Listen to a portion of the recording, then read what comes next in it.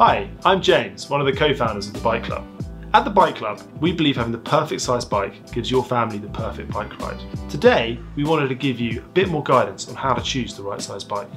Now, for kids bikes, they're generally chosen by wheel diameter, whereas for adult bikes, you're looking at frame size. On screen right now, you can see our guidance of age to wheel size. But to get the best result, you need to take the inside leg measurement of your child. To measure their inside leg, get your child to stand against the wall with their shoes on. Place a small book between their legs and then get them to step away. Then measure from the top of the book to the floor.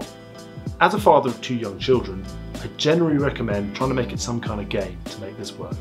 If you need help finding the right size bike, head to our bike finder on our website.